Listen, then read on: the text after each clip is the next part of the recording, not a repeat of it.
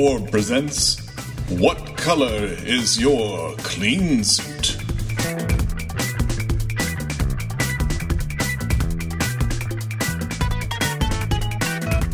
This is Gary Butterfield. This is Cole Ross. Welcome to Season 5. Just eat the pennies. Yeah, eat the pennies, Billy. Eat the pennies, for God's sake. I cannot believe they paired the slowest talking character on the show with a villain that talks slower. I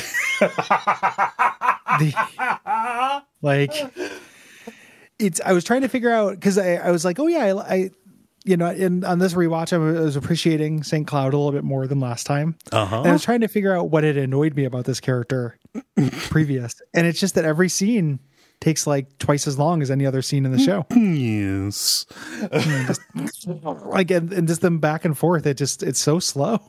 They even call I like it, but it's slow. They even call it out in the commentary because Billy gets a couple of Wikipedia dumps in this one, and it's like, yeah, we gave all of that detail to our slowest talking character. Yep.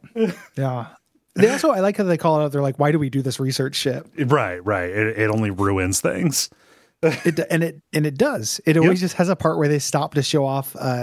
It's something I've been, I was going to say more sensitive. It's something I've always been a little bit sensitive to. Yeah. Brian K. Vaughan does it really badly in his writing. Just like whatever the factoid, the fun fact I just learned, I got to slip it in. We talked about that in the episode about the Unfilmable, about not Hellraiser. What was it? Prince of Darkness. There we are. Yes. With the Carpenter getting real into just like a surface level understanding of quantum mechanics. Yes. Yeah. That's what we have here as well. Yes. With that kind of stuff. And it sounds like I'm complaining. Like, this is a good episode of the show. I love this episode, actually. Yeah. This is very good. This is very funny. There are minor nitpicks I have with it, like some things that don't go anywhere. Yeah. But it's very fun. Yeah. So this is the premiere of season 5. It was written by Doc Hammer and Jackson Public, and it originally aired on June 2nd of 2013. This takes place over the course of 3 months as Rusty rushes to assemble a ray shield for JJ's Gargantua 2 space station. Yeah. And this is a double-sized episode. Mm-hmm. So season finale of season 4, double-sized. Yeah. This is double-sized, and we're on our way to Gargantua 2. Mm-hmm. Also double-sized. Yeah. This was written at the end of the season. So there are kind of 2 parts to it. One, they wanted to reestablish Rusty's concept as a failed super scientist. And then 2, they needed to lay the groundwork for all the stuff they had been playing with during the season. Yeah. So, they're like, Hatred has breasts in the season. Why does Hatred have breast? Yeah. Here's why. The origin of them titties. Yes. Establishing the breasts. And then we're going to get an explanation. Chekhov's breast. Yes. Billy kind of takes more of a front seat, and he gets an arch nemesis in this one. Mm-hmm. So we have to kind of show the process of Augustus St. Cloud getting into the guild. And all of this is kind of to this backdrop of this thing that I love, Project Palamon, where working on this space technology is mutating all of these college interns, and they develop a Zardoz society. Yes. Yeah. This turns into a lot of different little sci-fi movies, including like the Ewok Village. I love it. The Ewok Village part's very funny to me because, like, where's that music coming from? They're playing that. Oh gosh, I mean, and also like Thirlwell is doing an incredibly good job. Like, he's having so much fun riffing on the kind of music that is in those movies. Yeah, it's very cute. Yeah, it's real good. Yeah. So they had to break it out. The reason why they had to make it an hour is because they had to establish all this stuff. Yes. That we talked about. It's well used. Mm-hmm. Good guest stars in this. Kate McKinney plays a character named Talia. Very funny. Your frisbee became violent. Aziz Ansari, pre-cancellation, plays a character here. It gives a real good voice performance. Yep. And then Wyatt Cenac as Tom. And they talk about how these were just regular people. And they don't know how to write for them. Yeah. So they just let the actors kind of make them into characters. Yeah. And they did a good job. They happened to pick like 3 really good actors at making regular people charismatic.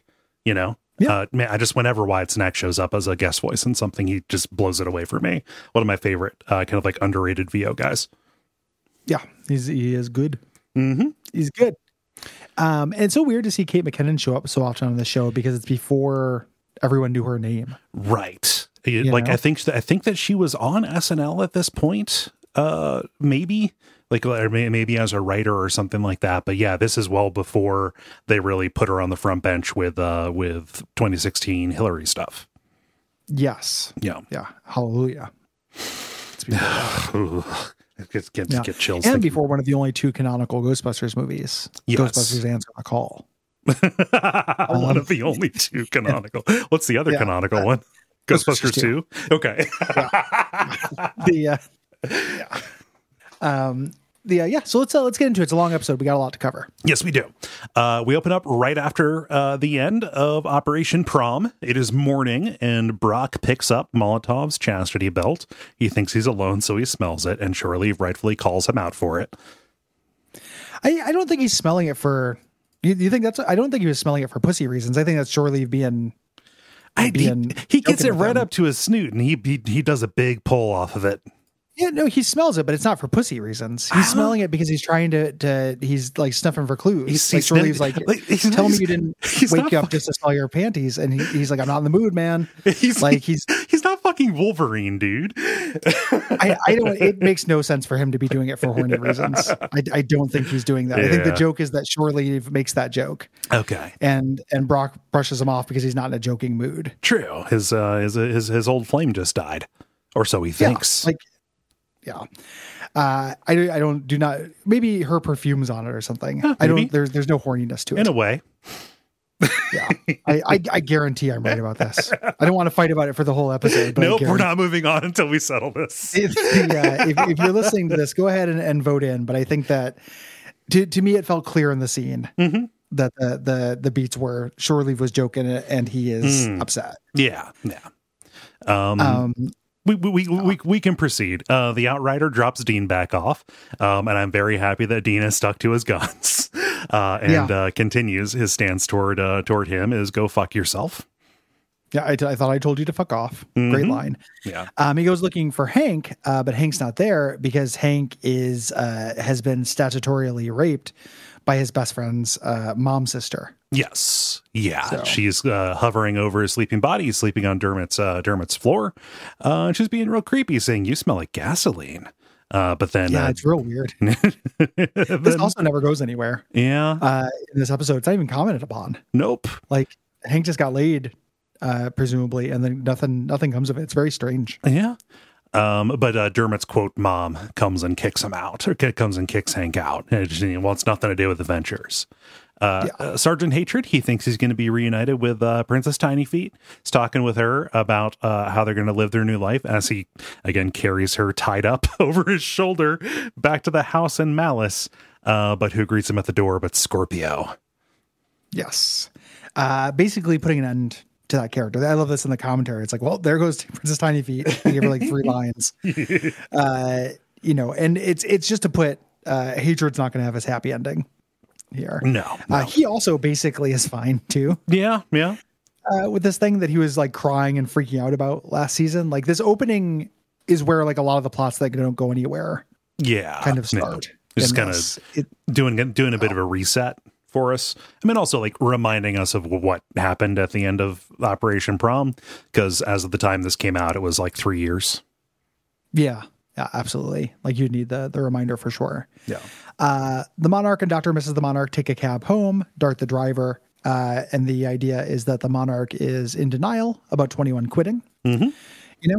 This segues us over to 21, where OSI soldiers draw their gun on him. He's sleeping in the Sphinx headquarters after prom. Yes. And Hunter demands an explanation from him. Rusty wakes up. I love that he's sleeping in nothing but a dickie. Yeah.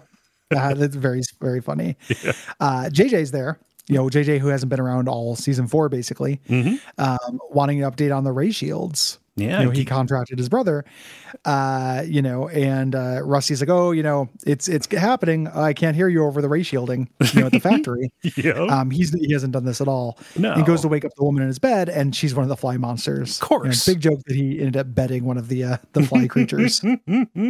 It's weird that Brock missed one.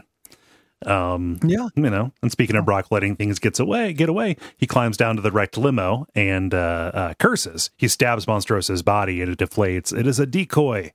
Their work is not done yet. Both Maul and Monstroso are at large. Yes. A bummer. I would have just preferred the Molotov. That was a good climax for that story. It was. Fine. Again, like most of my quibbles with this episode are in this first part. Yes. Kind of what it's setting up. Mm-hmm.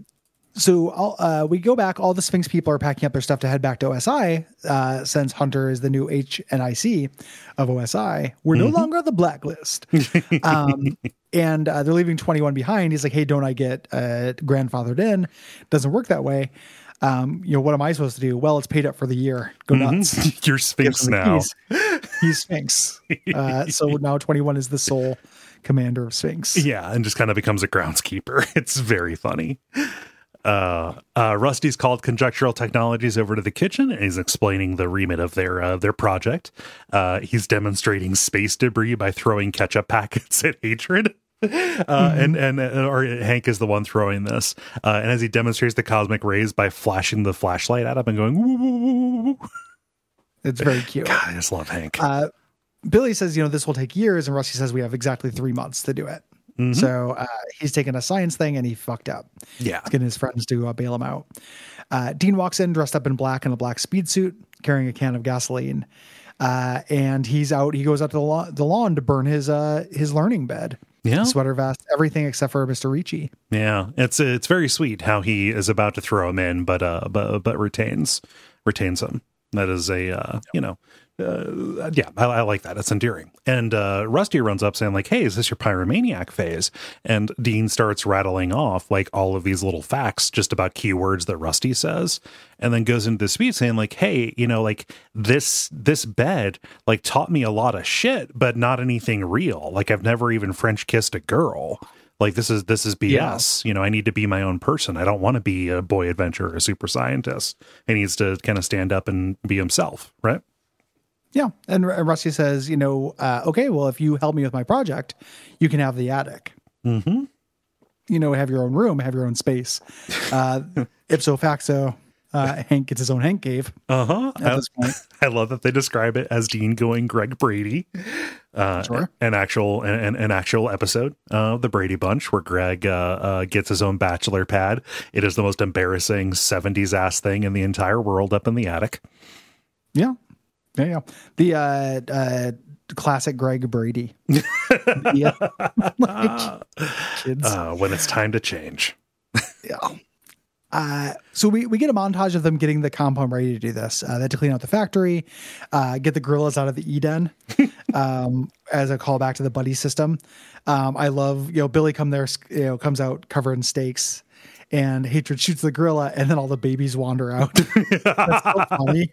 Like Hatred just like super sad, just crying, crying as he pulls back the bolt on his rifle. Yeah, very good.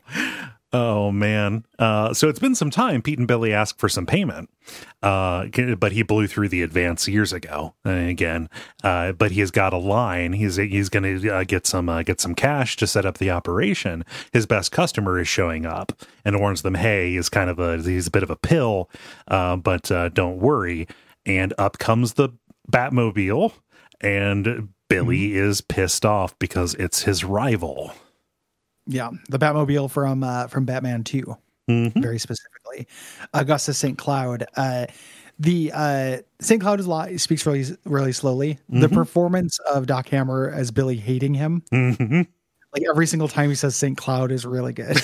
Yep, it's got real hello Newman kind of energy. Cloud, like just choking on his rage. Yeah, and Augustus St. Cloud, he's extremely rich. He's very wealthy. He has kind of like a what does that hair do? It's like a mod bowl cut kind of thing. It's like a Prince Valiant almost. Yeah, haircut. It's like this mod haircut. He's a chunky little man. Mm-hmm. And he speaks kind of everything has that kind of lilt to it. Yeah, as a joke one-off character from Tag Sell Your It, like doing Buffy's own Sarah Michelle Gellar Gurney Mags. Him being a rival for Billy makes sense because he is a collector who does not actually appreciate the stuff. Yeah, he just is there for the value of it. Yeah, it's just about accumulation and rarity as opposed to the actual specialness of the inherent to the things. Yeah, about being a fan. So he's here. He's just been buying all this old Venture stuff, which pisses Billy off because Billy's the biggest fan of the old Rusty Venture show. Yeah, he doesn't have the money though. Mm-hmm. Dean talks about his new style to Sergeant Hatred. Black is how I feel, so black is what I wear. Mm-hmm. As they're sitting there at a table for the Paleomon project, recruiting at the State University. Yeah. And Talia walks up, our first introduction to her. This is I think this is all saved in the performance. The idea of an incredibly politically correct college student. It's a little tired. It's a little bit of a tired joke. The performance is really good. Yes. Here. And the little ad libs and stuff that she throws in there are really good. Your frisbee turned violent. Yeah. Very good. They don't hammer it very much. Like once the plot gets going, she drops that tick and kind of goes full, whole hog into the mythology. Yes. She wants to be the queen in the second age. When Dean he gets hit by the frisbee, he kind of has this little fantasy about him and Talia. Each one ends with her just placing her hand on his dick. Yep. And then the final one where it's a Star Wars poster and she does it and then the alien does it as well. Mm-hmm. It's really good. Yeah, I love it. But they hit it off. She is immediately into Dean and he's immediately into her. But it cannot be because she has manufacturing class. She cannot come to the house. Yes. Yeah. So we go to Rusty addressing the interns. You're here because you're the best of the best. And we get one of the guys like, I major in sports medicine. And basically they all go along with it. Uh-huh. One of the weird, this has a more elastic cartoony reality than the show has had. Yeah. Previous to this, this is a really silly episode. It's extremely silly show. Yeah. Nobody acts like they would act. Mm-hmm. In this in a way that I like it because I love the show. Mm-hmm. And I think the episode's really fun, but it kind of is indicative of season 5's we're a cartoon, damn it. Yeah. Through line.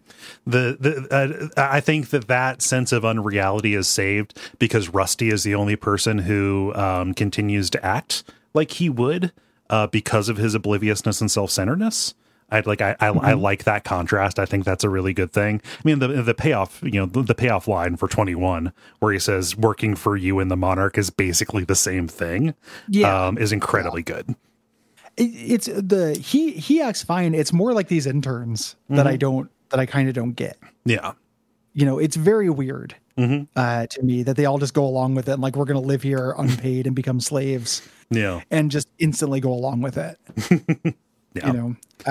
It ends up making, because generally Venture Brothers is about the contrast of the Venture world. Yeah. And when you run into people from the real world, they're not in on it. Yeah. They're like, oh, that compound's fucking creepy. They have all these dead bodies buried. They're a big mess of dead kids. Uh-huh. They react realistically, and that's the joke. Yeah. And here he just happened to find hundreds of people who are just giant why nots. Yeah. It's strange. Yep. It's it ends up clashing a little bit for me. It's worth it, because where you get with it is fun. Yes, but it doesn't. It feels like a mild betrayal of one aspect of the show. Yeah, I hear what you're saying. Yeah, yeah. Hatred says your crowd work is really bad. He gives his you're in immediate danger, or you're in incredible danger, because Doc has many enemies. And they split them up into different colored clean suits, where we're getting our title from. Yes. The white clean suits are development class, the orange clean suits are manufacturing class, and the green clean suits are special class, which are slaves. Yes. Rusty slaves who all have the same name. Yes. They are Rusty's personal servants. They're the only ones who are allowed in the house. And then Hank, he takes the mic. Since he has a captive audience, he is going to set up a company store at Hanko's Superworld that will provide for all of their needs. This would be a good plan if he didn't just issue his own currency.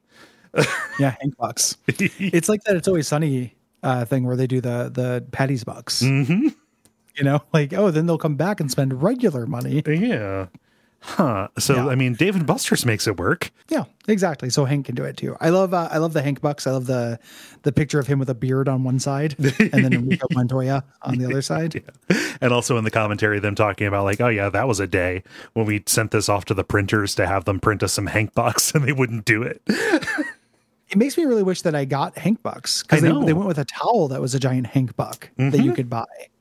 It's in the back of the art book. They show all the merchandise they've done. That towel is now impossible to get, but I would love to have the gigantic Hank buck towel. Oh yeah, it came with real Hank bucks. So as the kind of flourish to this, Rusty hits the button to activate his model of some of the technology here, and it overloads and magnetically pulls all of the electronics into it, starting off the project with the disaster. Yes. Yeah. So Rusty just kind of walks around giving little pep talks to everyone, just kind of thinks it's work itself out. Yeah. He's doing his version of contributing, doing the whole management by walking around kind of thing. It's very good. They've built a functioning shield, which is pretty impressive here. They show, somebody stands behind it and they start using pitching tennis balls at it. And there's like, but Mother, Space doesn't play gentle. And he tosses a rock through. The rock goes right through the shield, ricochets to a ray cannon that seemingly dissolves the intern. Yep. I love the way he comes back later. He's out of phase. They do an Event Horizon thing. I've got a mild bone to pick with that scene, but we'll get to it. Okay. Yeah, I like that it happens. Yes. But James Urbaniak's delivery on your figures are bad. They're bad figures. Yeah, they had double checked. Martin had double checked the figures. Yes. And he has to go take a timeout in the Faraday cage. Again, I have no idea why these students are putting up with any of this. They're powerless. They've got to get their credit. It's not like you can complain about your boss at an internship.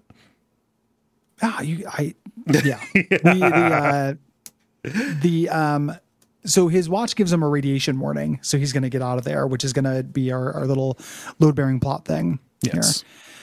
Here. Hatred watches the Palemon interns leave the factory and go into this Eden, and draws a gun on 21, thinking like, "What are you going to be up to?" And he, what are you doing here? And he's patrolling the Sphinx perimeter. Yeah, he's the Sphinx guy. Yeah. And they take swipes at each other's weight, and 21 points out Hatred's even more pronounced breasts. Which is, going to be a thing. That's good. They're getting more and more. They're going to become more pronounced as the stuff happens. These are just normal man breast. Yeah. He's going to get gigantic, Lady Dimitrescu breast. Yeah. He's going to get big supernaturals. Yeah. So over at the cocoon, the monarch is lying on his bed. He's dressed like Khal Drogo from Game of Thrones, getting ready to have sex with Dr. Mrs. the Monarch, and calls her in, but she comes in dressed as Rocky. Yeah, very good. I thought you said you were dressed up like Drogo. or Drago. Yeah. Drogo. And they get into this little fight. The monarch's like, you used to watch that with me every week. Turns out, you watch that with 21. And Tim Tom walks in, just like, you got to do it, Rock. They just, it's very funny. Yeah, I mean, so this would be kind of lame. Like, haha, one character kind of sounds like another to a certain degree to me. Like, we just got to get some Game of Thrones in here. It's leavened by, the sad detail about the Monarch in 21, right? But Tim Tom being dressed up as Mickey takes it like up a level, and then Kevin walking in dressed as Clubber Lang takes it up 5 That's levels. So good. Like, how are they going to be involved in this? No, I don't know.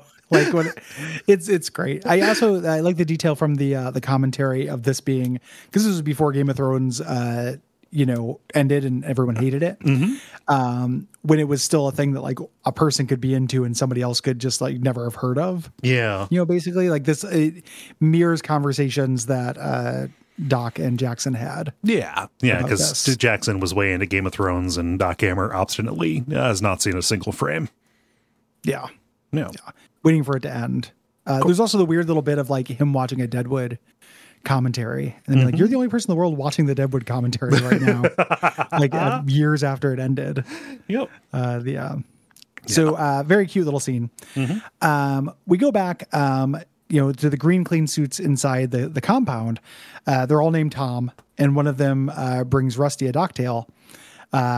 He's drinking. There's no such thing as too much grenadine. Yes, there is. Maybe you think it's a red mocha cooler. It's so thick.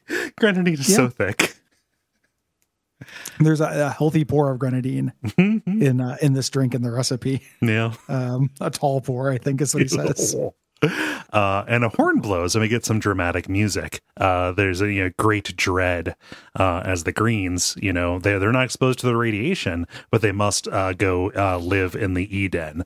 And this Tom, the main one, begs Rusty, "Hey, can I stay with you? We are in danger out there." And Rusty's like, "Oh, they're just jealous because you get to work so close to greatness," and then sends him away anyway. Rusty oblivious to the society that is forming on his compound. Yeah. So Rusty hears Hatred yelling. What he yells is he does the little thing from A Christmas Carol. Yes. Like apparition spirit. That's the thing that seems dumb to me. I don't know why he would do this little rehearsed speech about this ghost. And he's scared of it in a religious way. He's a ghost specter who torments me. And that just doesn't sound like hatred to me. Yeah. It just feels like a reference for the sake of doing a reference. It's also a little bit much in the same episode where he does Charlton Heston in Planet of the Apes and Soylent Green. Yeah. And those make a little bit more sense because it leans into the dystopic sci-fi thing. Yeah. Yeah. It's a weird, because the show, and they talk about part of the thing that's special about this show. And I wonder if this is going to end up feeling like a through line through season 5 for me, because I have a vague sense that I don't like season 5 as much as its surrounding seasons. And part of it is like they talk about how their humor comes across honestly, like it's character based. It's kind of not in this episode. Yeah. Like there's good character work that happens in it, but it's really inconsistent in this stuff. So we have stuff like this, like Hatred acting like this, which doesn't make any sense. To me, it's just for like a little reference. It's not even a joke. Yeah. It's just like, what if he says the thing from something different? Yeah. Yeah. That shit bums me out. I think that's for lesser shows. Yeah. And to just have somebody parade a line from another thing. Yeah. They could have gotten around that just by having to say, "Oh my gosh, it's a ghost," Yeah. Anything, and then this also doesn't go anywhere. Like it doesn't like this feels, they call it out. I'm really glad they called it out in the commentary, because when I was watching it again, I was like, oh, I totally forgot about this. And it's because it's like the start. It's like a dangling plot. Yeah. I mean, like this is a weirdly, I mean, it's a payoff to the guy who was dissolved earlier. There's no third step to it. Him just being dissolved also would have been like, that was a payoff. Yes. That wasn't a question. It was just, the joke was, super science happened. Yeah. It was more dangerous than he's leading them to believe. And then this is them twisting the knife by saying he's an intern who's out of phase. Here, like he's begging for death and everything. It just feels like a hat in a hat. Yeah. To me. Yeah. And then that doesn't do anything. Yeah, it's just another stone piled onto Rusty being oblivious and callous. He's like, "Hey, have you figured out? Have you developed the thing that would let you get back into phase yet? No. All right, we'll get back to work." Not. Yeah, well, you can't get back to work. He's screaming in agony. He's stuck in your compound. Yeah, he's in the nega world or whatever it is. Like, yeah, you're not making any sense, Rusty. Usually the character, like, nothing will take me out of something more than characters just acting stupid. Yeah. Like if they act unintelligent, it will throw me out of things. Like, there's a they're not the brightest bulbs, right? He's a failed super scientist, right? But he would know better than that. It's actually what it is he makes that line. Here's what it is. This is the season where the characters start making jokes for the audience instead of each other. So that, like, "Get back to work, mister," that's like a little, like, there'd be a sitcom laugh at that. Yeah. Yeah. But he knows that that's not realistic. Like his character would know, but it's just for us. Yeah. And that feels wrong to me. It doesn't feel very Venture Brothers. Yeah. I mean, yeah, I'm hearing what you're saying. It just didn't stick out that much for me. So that's why I'm not yes anding you on it. It's coupled with the hatred thing. Yeah. Of just this scene. It's not a huge deal or anything. Like, I ended up liking this episode, but I wonder if that, what I was like subconsciously picking up on when I watched season 5 before, like several times and didn't like very much, was more of that. Yeah. And I'll keep an eye out for it. Just to see if I can back you up on it. Yep. Yeah. Yeah. So there's a commercial break, and this is where the Halloween special would have happened. If they have done that. Dean's talking to Talia, about how he's a clone. He feels very alone there. Rusty shows up and says, hey, white clean suits aren't allowed in the house, and he says, Talia, you better tell him about what happened to you. Yeah. And so she opens up her clean suit, says this will seem sexual, but it's not. And shows that she has grown kind of 2 wiggly little arms, a little bit lower than her normal arms on her torso. Being exposed to the radiation is causing these mutations, and the arms are kind of not that's not the extent of it even. And she's like, yeah, is there something we should do about this? And Rusty again is playing it down like, oh, that's happened to me before. Don't worry. You can use those to speed up working on the project, just kind of turning everything into, saving his ass, for the contract with his brother. Yeah. Eyes on the prize. Yeah. We go to St. Cloud. We see the outside of his house. They did not get as much detail as they wanted for the outside of his house. And I don't think this ends up becoming an establishing shot we use a lot. No, but there is this like beautiful painted version of the outside of his house. I love that it has the pyramid from the outside of the Louvre. Yeah. It's a lot of things he stole from the Louvre and an Apple store. Yep. He's giving a tour to Watch and Ward here. It takes him to his sunken little lounge to discuss business. And he's basically just donated a lot of money to the Guild Widows and Orphans Fund to get fast tracked into the Guild. Yeah, he's just cutting through all the red tape with his inordinate amount of money. Because they asked him like, oh, so you're saying Cloud, do you have like weather powers? No, he's just like Lex Luthor. His power is that he's rich. He's very rich. Yes. And like, okay, well, let's get you set up with an arch, and they pull it out. And of course, the first page they open up to is Dr. Quim. I love that they just that nobody's buying the Dr. Quim stock. Nobody wants to arch. That's still in that weird all-female Venture Brothers universe where they hinted out. Yes. But St. Cloud says there's no need for that. I will only accept one arch, Billy Quizboy, because he took something from me. Yeah. Which we'll find out a little bit later. Yeah. Back at the factory, things are getting weird. The Venture flag has been painted over with red. The orange jumpsuits are really big, and they have this scary monstrous face. The white jumpsuits all have 4 arms, and Rusty is not really noticing. As he walks in, Billy's like, close that door, get in here. It's Billy's little lead-lined room, and he explains, this place is an incubator for genetic mutations. Yeah. Because of all the radiation. Yeah. So the white jumpsuits are now super smart, and they have telekinesis. And the orange guys, he couldn't draw any blood because they developed a carapace. It's a bunch of Ben Grimms running around. Yeah. I love the orange guys. They're very funny in this to me. The hatred's like, that's not all. And he opens up his shirt, and he now has boobs. Yes. Gigantic breasts.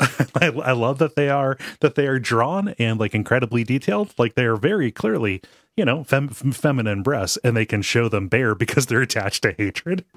Yep. We defy you to masturbate to this. Oh, where there's a will, there's a way, my friend. 21 is raking up leaves on the Sphinx perimeter, and the Monarch comes down and gets his attention. He's dressed in a clean suit. He thinks he killed one of the Venture brothers to get it. And 21's like, no, that was probably just a Palemon intern. Yeah. Leave me alone again. And a Monarch is not taking no for an answer. No, he wants to know what the Pale Men are. Yeah. Hatred shoots him off, does a warning shot. And before he leaves, he asks 21 who the rightful heir to the Iron Throne is. He says Daenerys Targaryen, trying to mind games him back into his employ. Basically. Yeah. Just saying, all the good times we had. Hey, remember talking about that show? It was fun, wasn't it? Yeah. Over at Hank is selling an orange jumpsuit to a monstrously big guy. So good. It just cuts over to him. He's like, that'll be, 38 Hank bucks. He goes, do they come in bigger? And then he says, well, but you can check in with our in-house tailor. And Dermot is just working there as a tailor. I love how straight-laced Dermot is in this. When he just like says, oh yeah, nobody's eating out in this economy. It's just so like, it's very funny. Just great, like grown-up Dermot, eyes on the prize, working his job here. What is he? Is he being paid in Hank bucks? I had no idea. He just wants to be part of the gang. Yeah, it's very funny. Hatred calls over. He's running the he's running the hash house here. Says like, hey, do you want anything off the griddle? And I love this. I love the delivery on this line. No griddle snacks. We only eat student green. No griddle snacks is amazing. Oh yeah, all the stuff with the orange clean suit guys are great. Hank says like if the diner business doesn't pick up, he's gonna have to let him go. And like he's just like really upset. And that's where Dermot says it's the economy. People just aren't eating out like they used to.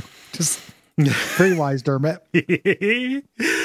So a green clean suit is nervously crossing the compound, and this orange green suit, says running errand for master like a good little Tom. Yes. And there's kind of a regrettable roots slavery angle to this whole thing. I'm glad you said it and not me. I don't care for that. They say it on the commentary too. They talk about there's a lot of parody. Like that was your slave name. Like there's tons of roots parodies in this. Yeah. That probably wouldn't have been done today. Like the fact that all of them are called Toms is a fun joke inside. Like it just happens to be that all their names are Tom, but like turning that into like a weird racial thing is it clangs a little bit in 2021. It's pretty bizarre. Yeah, or 2022 when people are listening to this. Yeah, and it ends up being the again some of the homage stuff that happens here, where it's just characters saying lines from other things. Mm-hmm. They're not things the characters would say. It just ends up as a reference for the audience. Yes, like during the Kunta Kinte, like what is your name? Mm-hmm. Scene that's just for the audience. Yes, it's just to reveal Hatred's unfortunate first name. Yeah. So the big guy pulls off his hood. He looks like Killer Croc, and then eats the green jumpsuit guy head first while Hatred looks on after leaving his shift. Yeah. He's trying to figure out what student green is so he can start serving it. But oh god, it's people. Student green is made out of people. Little Soylent Green reference there.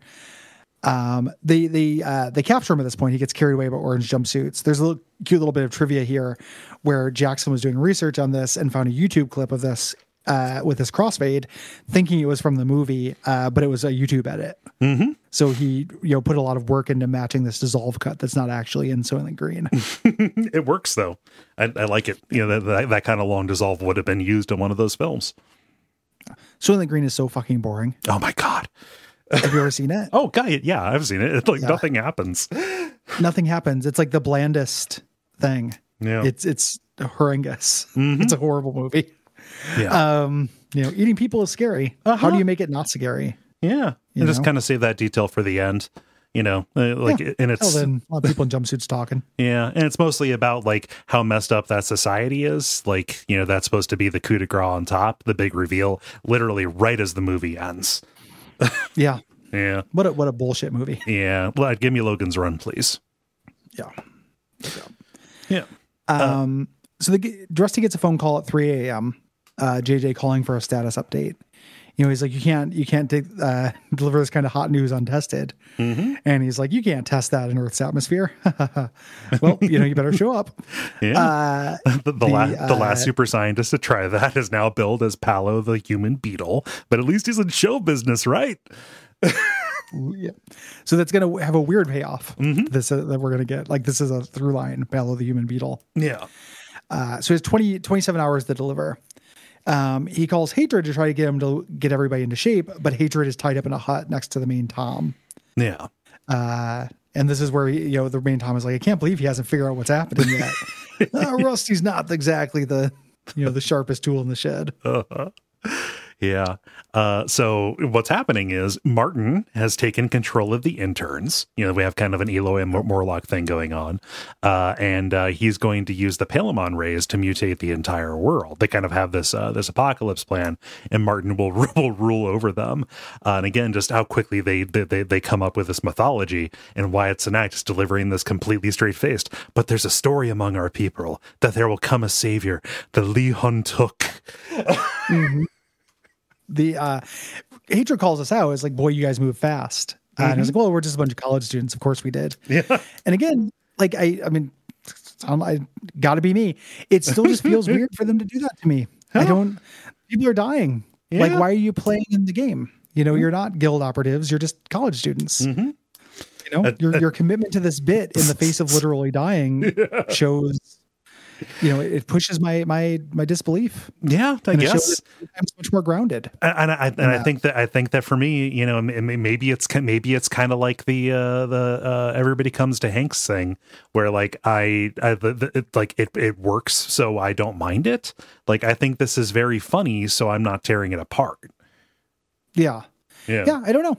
I think that the parts of this that are funny to me are more in the small details, like them just coming up with the mythology isn't inherently good to me. Yeah.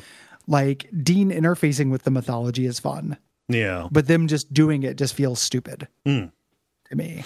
Yeah. I love that they just have a nonsense sci-fi word for it, because of course they do. Yeah. It would make, to me, if I were going to do I would chalk it up to the radiation or something like that. Say like it's accelerating, it's changing their brains or something like that, rather than just being like, of course we're doing it, we're nerds. Yeah. You're gonna die. Like seconds after this, you get pulled away to be eaten alive. Like, it is so weird that you're just like down to do this little performance for hatred in the face of literally being eaten alive. Yeah. So he's pulled away, says, "Don't cry for me, tell my story." And then we get another Charlton Heston thing. Hatred is shouting, "It's a madhouse from Planet of the Apes." Yes. Yep. So Dean is hanging out with Talia in the tunnels under the compound. And she's trying to convince him, like, you need to talk to your dad and do something, because they're planning to mutate the entire world. I love this. This is one of my favorite jokes in this thing. She starts speaking to him telepathically. Come challenge Tom for leadership and I'll be your queen. And, you can think telepathically too. Just think it into my head. But all he can do is have this running commentary about what boobs are like. Yep. Which him being really horrible at the silent tongue is very good to me. Just because he can't concentrate, because he's a teenager. He's not touched a boob yet, so he's wondering if some are soft and if some are extra soft. Yeah. And Triana had boobs as well. Just like cataloging his boob thoughts. And she eventually is like, okay, let's not do that anymore. Yeah, you're really bad at this. I hope they're not all mutated and dripping acid or something. Like, yeah. Yeah. Very good. Very cute. Yeah. The Monarch and Dr. Miss the Monarch, the Monarch wants to replicate this. He wants to create his own mutant army. When they raise the stakes, we raise the stakes even more. And it says, the orange ones are as big as Andre Giants, which is a fun line. That is very good. Andre Giants is very funny. Yeah. And Dr. Miss the Monarch is explaining this, examining the cells from the jumpsuits, saying like, yeah, they're really profoundly mutated. Something awful's happening over there. Yeah. So the Monarch wants to make his own counter mutants here, kind of starting their subplot. So at 6 a.m., Rusty yells at Billy for the crack team he's assembled for this, which is just the people who have been hanging around. Yeah, it's just all White, 21 Dean Dermot. The only, just like all their friends, the only people who have ever been there. Sorry, I don't have Jason Statham on speed dial. Yeah.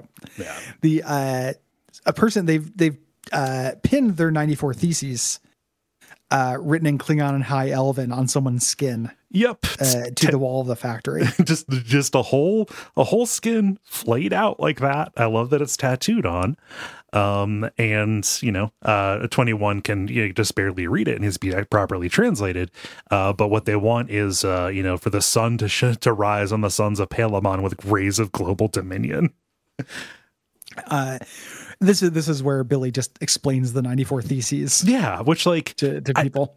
Inherently, I mean, I don't know. It feels like somebody who is old enough to watch the Venture Brothers understands that, knows who Martin Luther was.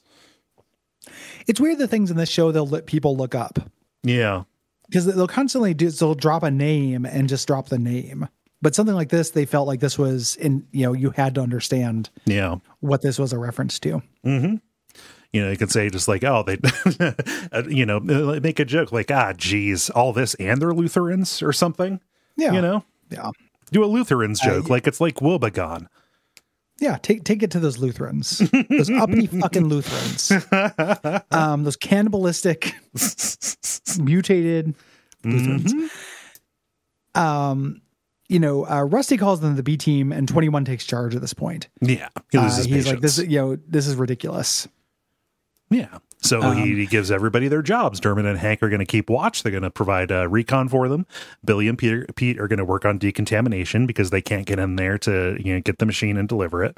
And Rusty is going to work on reversing the mutations, possibly the most important thing, the most delicate thing, and the thing that Rusty is least equipped to do. Yeah, he does not do it. No. We'll get into. So back in the Eden, Hadrian is being whipped as Martin, Aziz Ansari as Martin is asking him what his name is. Mm-hmm. Not his slave name. Yes. This is Roots, then just performing the scenes from Roots. Mm-hmm. The scene from Roots to the audience. Yeah. Roots, famous 70s miniseries about slavery. Yeah. About LeVar Burton. Yeah, LeVar Burton. Yeah. Breakout role. Mm-hmm. Yeah. It's real good. I remember liking it as a kid. Who knows what stands up like now, but I remember thinking it was really great when I watched it. We watched it in college. We watched it for a class, and it's still, I mean, I liked it then. That was, more than 10 years ago, but yeah. Yeah. Roots is good. Yeah. Talia brings Dean up, to challenge, and Martin says he can't be there because he's an outsider, but he will accept the challenge. Yes. Because, Dean calls him a puss, Yeah. And they have to select their champion. I should have written down what they call their champion or whatever. And it's funny because the champions don't end up doing anything. Dean picks Hatred, and Hatred admits that his first name is Courtney. It's my grandma or whatever. And then he stops explaining. He says, "Hey, just don't tell anybody." Yeah. There's no, I can't remember if this pays off or does anything. No. If the idea is just that he has one of those names that could be a girl's name. Yeah. I think the idea is literally the point of the scene is to do Roots. Yeah. And then reveal that limp fart of a joke. Yeah. I think that might be it. I don't know. Yeah. This should have been cut. It's not worth it. I do like Martin being like, I choose my main man, Matt. And it's just this big ogre comes over and gives him a high five. Yep. Well, it's two high fives. Matt, just in one motion, hits both of his hands on the right. Yeah, it's very cute. Yeah. So Rusty's sleeping at his computer playing Oregon Trail, and Pete and Billy yell at him for just because he said he was rusting his eyes. Like, what are you, my dad?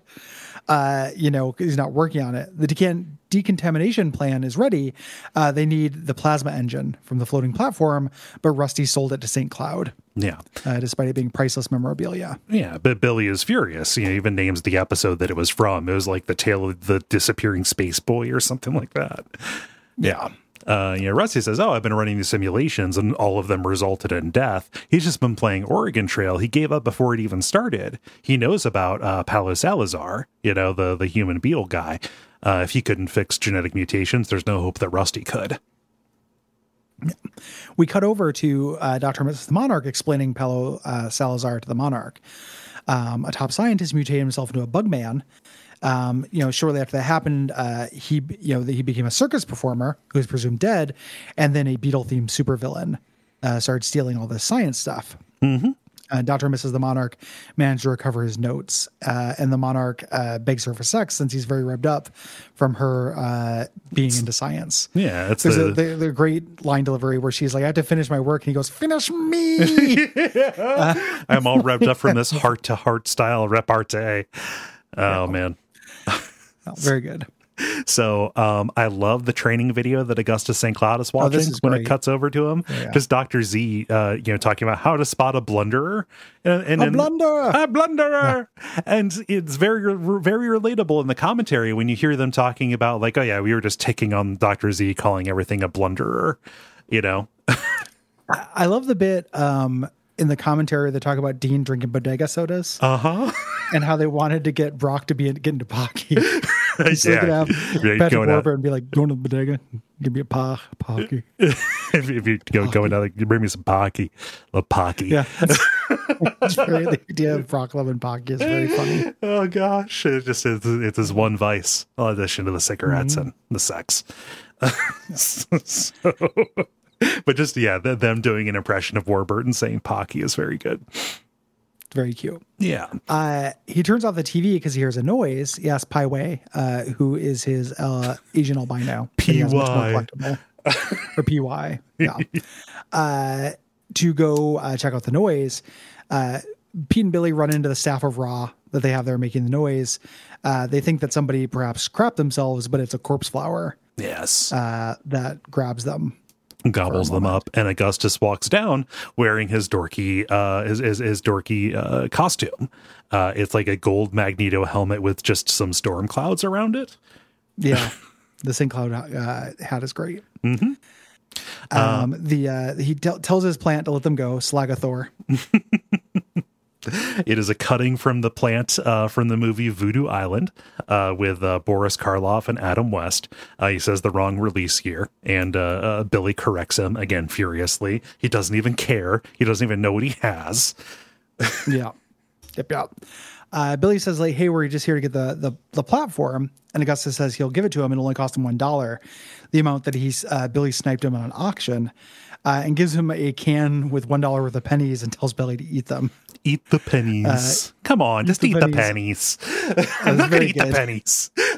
This could have gone on for 10 minutes, and I would have loved it. It's very funny. It's real good. Just eat the pennies. Augustus is even willing to throw in Helper because Rusty sold Helper. It's so sad. And Pete, even Pete's like, oh God, that's just cold. It's unacceptable that he did this. And Helper is just in a display case with other robots. Yep. Slowly going insane. Yep. Billy makes his counter proposal. Winner takes all one question trivia contest. And if Billy loses, Augustus gets Pete. He's collecting albinos now. Yeah, so he doesn't just have the Pete White equivalent, which is this mute albino Asian man, but he wants the actual one as well. Yes, and St. Cloud is excited about this because he can show off kind of the piece de resistance from his collection. He clicks a button, the wall opens up, and it is the full set from the Quizboys TV show. Yes. Yeah. So Dermot and Hank report to 21 about people being eaten in the Eden there. 21 calls Rusty, who's on the toilet. And they think he's having a push there. And Rusty, pushes back on that terminology. Yeah. It's so gross. Yeah. I love that this is just echoed over with the monarch, who also just as a lark calls it a push without realizing, I don't even know where I heard that. That's vile. And Dr. Girlfriend's like, that is foul. It's like a really nasty phrase for it. Yeah. It's just one of those euphemisms that is actually worse than saying the thing. Yeah. Rusty explains the cure he came up with, which is just roofies again. It's like pot mixed with roofies. His cure to everything is roofies. Yeah, it's roofies, antibiotics with a little bit of baby aspirin. Yeah. Just pathetic. 21 calls Hatred. He says, hey, we can't really talk now. We're inside, and Dean is in trouble. Yeah. Talia addresses the assembled children of Palamon, here to witness the challenge there. Yeah. And Hadrid, they think they're going to fight at this point. Hadrid tells him, some tips like, hey, Martin's new arms are weak, and awkward. This is going to put him off balance. But Dean chooses his own mode of combat, which is Way of the Indian. Yep. Which are all the little kid Indian games, that use that as the prefix. Yes. For them. So they start doing this little combat montage where they're doing Indian sunburn, the thing where you grab somebody's forearm and then just kind of twist to do skin abrasions. I was unfamiliar with this eating a bunch of crackers and then whistling. Game. I don't know what that is. Yeah, I don't know what that is. And then they're doing a leg wrestle. And Dean wins. Yeah, in the commentary, they're like, yeah, just this, this Eagle Scouts idea of of what Native American culture was like. Yeah, very good. Yeah. Talia declares that the second age has begun at this point. Back at the St. Clouds, Pete has retaken his role as the host of the show. I like how PY is clapping for Augustus. He's down in the little sunken lounge, and he scowls when Billy is announced. Mm-hmm. They do one question here. How many robots are in Helper's cabinet? Augustus says 5 because there's one of them wearing another robot as a necklace. Mm-hmm. But Billy counters it's 4. Because one of them, Nomad 1, is never called a robot. Yep. This drove me nuts. It's clearly a robot. It's like a thinking machine that goes around and moves and stuff. It's such a robot. Yeah. Like, if I were Augustus St. Cloud, I would not accept this. Yeah. This isn't trivia. This is just as a hot dog, a sandwich, which it makes sense for. Exactly. Yeah. It makes sense for them as that particular kind of dork to be into it. Augustus accepts his defeat gracefully, but he does swear revenge. Yeah. Again, I want the Penny stuff is funny. I want to like this a little bit more than I do, but it doesn't make any sense. The character action doesn't make any sense to me. You didn't put up with it. It's hot dog a sandwich stuff. But it gets them the thing they need. Yes. To do the thing. Yeah. So Rusty is in the tunnels. He hooks up his antidote gas to the ventilation system going into Eden. He calls 21. 21 has deciphered these theses and says, like, so they're going to bring about the apocalypse. They're going to mutate everybody. But all Rusty hears is that the ray shield is done. Like, oh, that's the best news I've heard all day. And this is where we get, the favorite line of the episode. Don't take this as an insult, but working for you and the Monarch, it's like the same thing. Yeah, very good. Yeah. Nice little bit there. The Cocoon heads off towards the Venture compound. The Monarch has his plan. He's going to open the hatch on the Eden and send his henchmen out like a mighty push. And just, again, Dr. Mr. Monarch, just visceral reaction. Can you just call it a movement? Yeah. Yeah. And he doesn't know where he got it. The implication, him and 21, one of them got it from the other one. Yeah. That's why they both say it. Yeah. The Pete and Billy are driving back on the platform, really excited after besting their arch enemy. Pete's like, we can keep this. We won it fair and square. We can even keep Helper. Mm-hmm. And Billy's like, no more robots. You never even play with Robobo anymore. Get a cat. Play with Robobo. It's very sad you never play with Robobo anymore. Gosh, Robobo. Oh. I mean, he's sentient. Yeah. Like, he needs stimulation. Come on. Yeah. He's going to die. Yeah. He needs it. But this transmission is interrupted. The Cocoon arrives, and we are in kind of the action climax of this as everything kind of goes. Yep. So the Moppets go up and they cut a hatch open for them to dispense the mutants. And inside, all of the children are doing are welcoming in the second age, doing Ewok dances and singing. Pelemon. Just to that weird little Ewok pop song that the Ewoks play. Yep. Yeah. They invented gentle pop music. Yeah. Talia comes up to Dean, and is like, Dean's like, we have to stop this. And she's like, no, like, we want the second age. I'll be your queen. We'll rule the world. We'll make out and stuff. Mm-hmm. And he basically then declares himself the Lee Hyung Took. Mm-hmm. He's down for it. Yes, he is. He is swayed by kissing with tongues. Yes. Yeah. 21 catches a ride on the floating platform as they go up to the Cocoon, but he slips and he squeaks down the side of the dome. We get a good look at his "God in his hench for life" tattoo as the pipe extends and the Monarch calls for the mutants to be deployed. He doesn't even care that 21 has gotten a hold of the Moppets. Yes. So butterflies end up coming out of the tube, instead injecting the interns with a liquid there. At the same time, Rusty opens the tank to put the decontamination gas in there. So the Monarch is like, why aren't there mutants coming out? And Dr. and Mrs. the Monarch brings out Paulo Salazar, who managed to change himself back. He's the world's foremost expert on reversing mutations. Mm-hmm.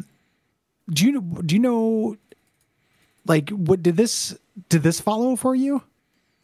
Like, why did Dr. Mrs. the Monarch, like, she's like, you don't fight fire with fire, you fight it with water. Yeah. Stopping all of these things. No, that followed. Like, he still gets to win, and they don't have to deal with a bunch of unpredictable mutants running around their house. That's what she says, but it never seemed like the Monarch cared about dealing with unpredictable mutants. Well, like, he takes this really easily too. It just feels like he wanted the Andre Giants. Yeah, I mean, he accepts it. Like, he's resistant to it, but then she says, "Oh, you win. You get to win, and we don't have to deal with that." And he accepts it because it's a win. Yeah, yeah. I don't know. It doesn't feel. He doesn't feel like the Monarch to me. Yeah. I think he'd want the mutant army. Yeah. That's like his whole thing. Yeah, I think he's petty enough to take it. It feels unpetty to me to do it. It would be a win if he had the mutants because he wants the mutants. Yeah. He wanted he wants the big super science shit. He's the same Monarch who like had Rusty in a marionette. Yeah. Like, he doesn't want to just cure his enemy. Yeah. I mean, I disagree, but that's fine. No, I just don't see it. Yeah. It makes the episode really neat. Like, neat in it wraps up. Yeah. Kind of way. But it still ends up feeling like an anticlimax to me. Like, I don't know what the emotional payoff is meant to be here. Like, what is the payoff for the Monarch part of this? Just that he got another win and the game continues. I don't know. It doesn't feel satisfying to me. Yeah. Or it doesn't feel like it would be satisfying to him, and also doesn't feel satisfying to me consequently. I can see that. Yeah. The gas starts spraying up in the cocoon. This is Rusty's roofie mix. It's pot smoke basically. Yeah. The cocoon pulls away. Yeah. In a sense, we got massive amounts of narcotics pumping in. So they get that. And it's later in the morning. They get the Palamon Ray into the plane. JJ has got his piece of priceless venture ingenuity. And Billy can't believe that the decontamination gas worked, and neither can Rusty, because it didn't. He just knocked everybody out. No, Dr. Girlfriend did it. Yeah. All the interns are all dazed. They're unmutated. They don't remember anything here, including Dean and the girl he made out with. So that's sad. Yeah. He doesn't get to keep his memory of it. I do like the way, the way that lines up with Hank. Like, Dean's like, "Oh, do I know that girl? I think we made out or something. Check your watch. That works for me sometimes." Yeah, that's a great line. That's a very good callback. Yeah. 21 looks down and Hatred is like, "Why do you still have tits?" And that's our cut to credits. The post credits is Monarch and Dr. Mrs. the Monarch being high. Yeah, a little bit of it's kind of limp. Yeah. Does not continue stuff. So it's like the individual jokes in this episode. There are a bunch of them I like. It sits with me weird. Yeah. Can't lie. Yeah. Yeah. I enjoy the pastiche, it's hitting buttons that I enjoy. I like the jokes and stuff. I agree that the ending, it is a little bit kind of too clean or whatever. But it's just one of those things. Maybe it's just varying sensitivities. It's not getting in the way as much for me as it is for you. Yeah, I think that for me, in a general sense, I don't love when the Venture Brothers does pastiche without a little bit more twist to it. Yeah. It's more satisfying in Everybody Comes to Hank's, because that is entirely about a very important part of Hank's character. It carries the macro plot forward a lot. That felt like there are parts of that were like, didn't work for me because they just felt like pastiche being displayed. But at the very least, it made sense within the world because it was Hank's weird brain. Yeah, it's him fully inhabiting whichever costume he wears, right?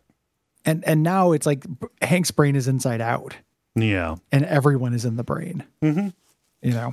And just feels a little weird. It's not a death knell, but it's just a little bit weird to me. Yeah. So, and there are a couple of jokes I also think are hacky in this. I think Hatred having breast is hacky. Yep. I think him being named Courtney is hacky. I don't know exactly what the joke is. It feels like they should have worked harder. Yeah. On that. To me. This is also kind of the start of them not knowing what to do with Hatred to a certain degree. Like there's a little bit of character rot for him. Especially they never really figure it out. Yeah. He gets nothing to do in the New York zone. Yeah. Here. But it feels like too much of like it feels like the joke is beneath them to like, what if we just made this character have tits? Yeah. You know? Mm-hmm. So good episode. Some really great moments to me. Mm-hmm. But no griddle snacks. Yeah, I love everything with the orange jumpsuits. That's very funny to me. It does come in bigger. All of that stuff is very funny to me, and I think that the guest stars do a really great job in this. I always loathe to praise Aziz Ansari, given that he had that really horrible date experience thing. Yeah, but he's very funny in this. He does a good work. Like when he selects his weapon for the challenge, he's like, I pick the so and so blade that shines like the moon.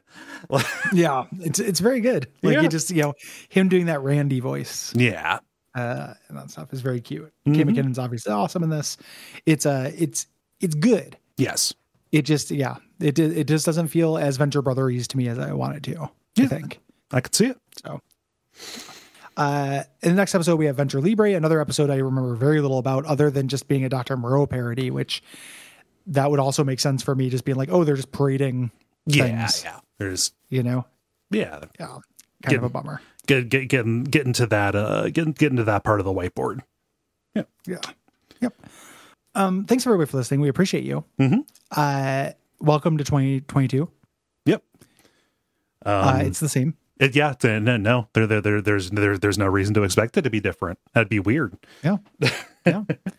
If you want to help us out, you can go to patreon.com/Duckfeed.tv and kick us a few bucks a month.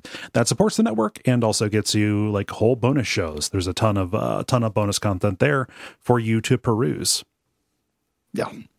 And you can also leave ratings, reviews on Apple Podcasts or Podcast Addict, both of which are very appreciated. And if you have Venture Brothers buddies, tell them about the show. Yeah. If you have thoughts about season 5 as you listen, go ahead and write in. Go to Duckfeed.tv/contact and click the orb button. Yeah. And just, first episode of season 5 of the show. Big shout out to Brayden Cameron, our announcer. Yeah. And Gwen Static, who composed our theme song. And also special thanks to Joshua Jarrett for our podcast art, for our cover art. Yeah, absolutely. And until next time, go Team Venture.